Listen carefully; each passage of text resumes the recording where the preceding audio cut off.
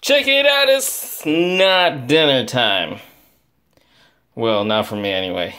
Uh, I actually, my wife and I had a kind of like a late lunch, early dinner before she went to work, so I'm still full. We had In-N-Out burger. Oh, it was so good, and I'm still so full, and that was hours ago.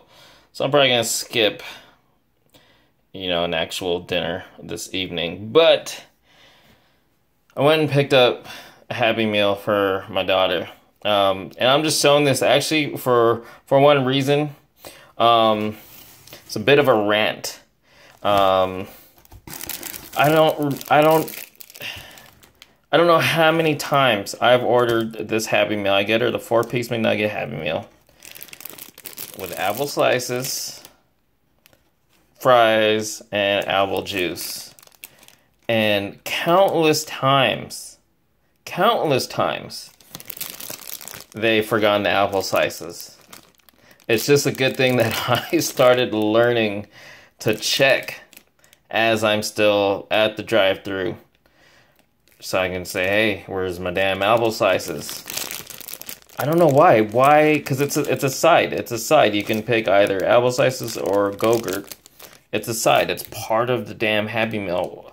How do they just not? I feel sorry for all the people who are also, or is it just me? It's just me. So anyway, that's really all I just wanted to rant about that. But while I'm at it, here's the toy, the current toy, if you can call it a toy, is these books. And nothing exciting for Happy Meal toy collectors, but as a father to a little girl, to a toddler, a little tot, these are actually pretty cool. I want this one, the Pete the Cat's Got Class book the most. She likes the Pete the Cat. This isn't the first time they've had these series of books.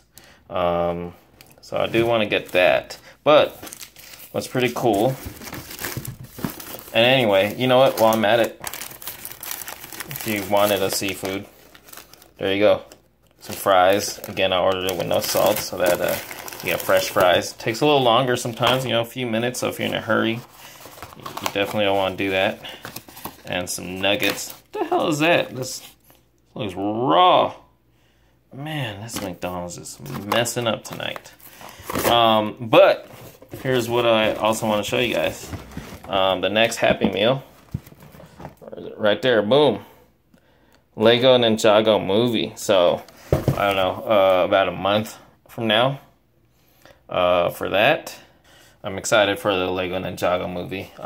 So I definitely, I probably won't get to see the movie while it's in theaters, but I'll definitely want to collect those Happy Meal toys.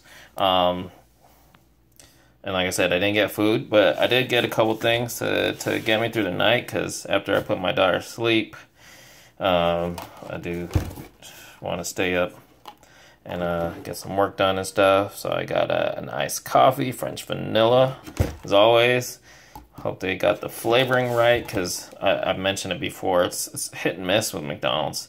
Other fast foods like Jack in the Box, Burger King, for example, I get their iced coffees. It's almost always exactly the same and just always right. The flavor's just right. And with McDonald's, I guess it depends on who's making it. It always varies, but more often than not, it's not enough of the flavoring. So I gotta add. Good thing I always have my own. And a little strawberry banana smoothie. I guess this is kind of sub for my dinner, just to still have a little something. So anyway, that's that. There's Alexa Bliss in the background. That's my new kind of thing sitting here on my table, view table, whatever. Now I'm gonna go feed my daughter, and then I got some hauls to share with you guys. Yeah, I didn't mention it from the start, but you probably already knew if you clicked on the video and saw the title. This is a haul vid, and bam, haul time. But actually, before I move on to these, okay, so I ranted earlier. There was a couple more rant-worthy things. Another pet peeve when they forget to pack napkins. There was no damn napkins. I mean, I was eating at home anyway, and I have napkins at home, but still, they should, you order food, you take out food, it's just, it's got to come with napkins. That and the iced coffee, yeah, it was one of those times where it was not great. It lacked the vanilla flavor. Again, luckily I have my own to add and make it taste better, but I shouldn't have to. Oh well, it is what it is. That's McDonald's for you. Anyway, I got not one, but two Amazon packages here. So, let's get into this first one right here. Let's see, go and cut this open. Alright. Bam. So, alright, first of all, thanks to BC for giving me the heads up. I hadn't picked up any, well, okay, I had picked up some Marvel Legends not too long ago, but if you've been following, I haven't been picking up as many Marvel Legends lately as I have in the past. But I did get the fairly recently, but I think it was probably even nearly about a month ago now when I got the Netflix Daredevil as well as Elektra and Punisher.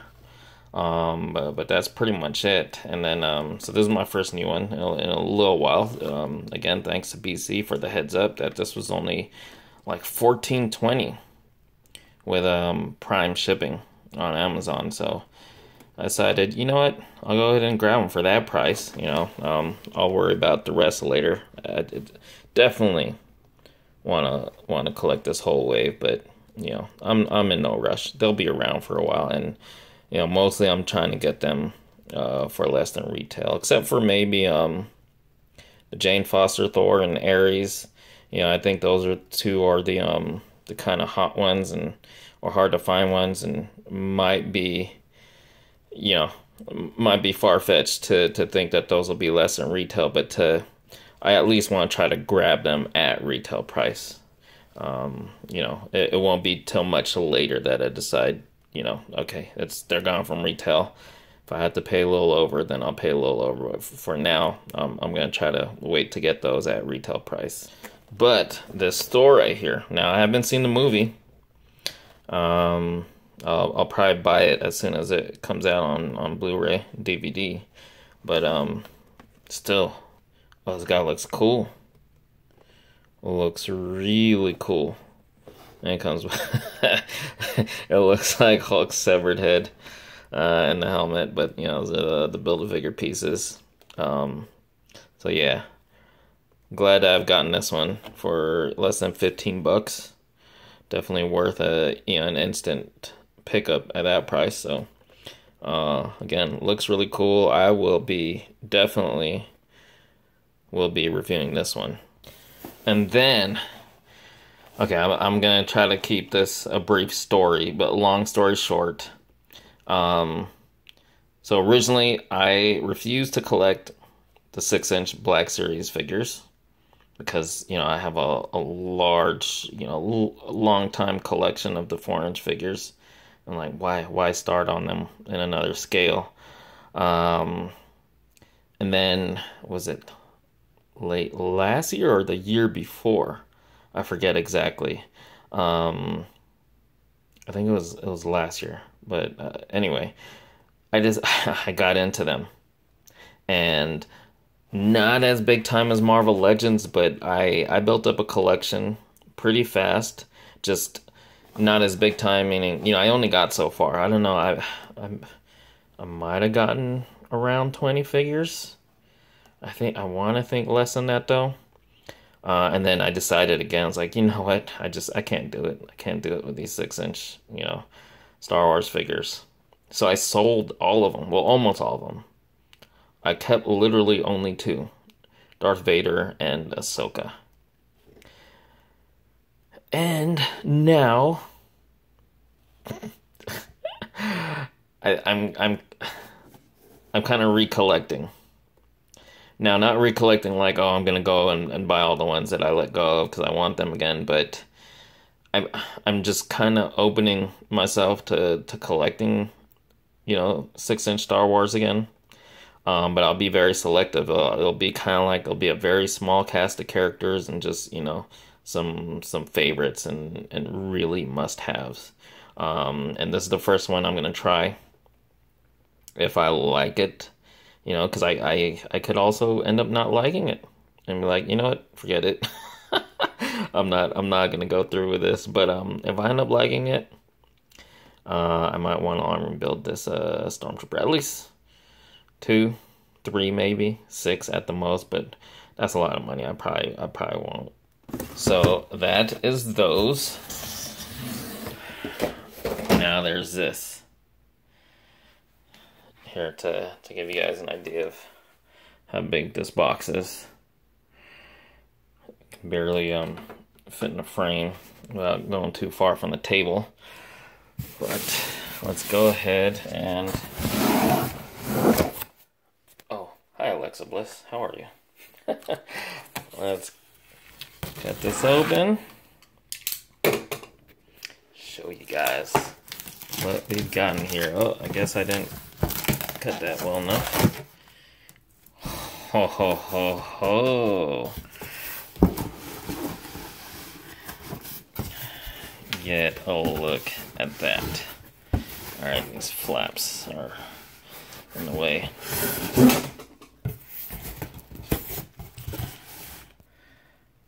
There it is. It's the Mattel WWE Elite Collection Raw Main Event Ring with exclusive Goldberg figure. Check that out. This is my first time owning an authentic scale ring. Pretty cool to have one in a nice size, and I only had one other one, Mattel one, before. Really underscaled, but it was what it was. But yeah, check that. Oh, it lights up. Even the apron. I don't know if it does that on all 4 sides, but I would hope. Yeah, it wouldn't make sense if the ring posts and the apron didn't light up on all 4 sides. Pretty damn cool. On the back of the package, you got a better look at the action going on around this ring. Love the setup that Mattel did for the packaging. And look at all the stuff going on in the audience as well. That is cool stuff. Oh, what's cool about this is, aside from the ring itself, the authentic scale ring, there's also stairs, announce table, and I don't know if it has 1 or... Yeah, 2 chairs. 2 chairs, plus these kind of flight stands. I don't know exactly what they call them here, but, it's kind of like a flight stand, to do some action, jumping off the ring. Oh, that is just cool stuff. But of course, one of the biggest draws of this playset is the first time in the line exclusive Goldberg figure, and it is elite articulation. I mean, it's just awesome to finally, after how many years, almost 10 years of Mattel WWE, and took this long to finally get a Goldberg. Yeah.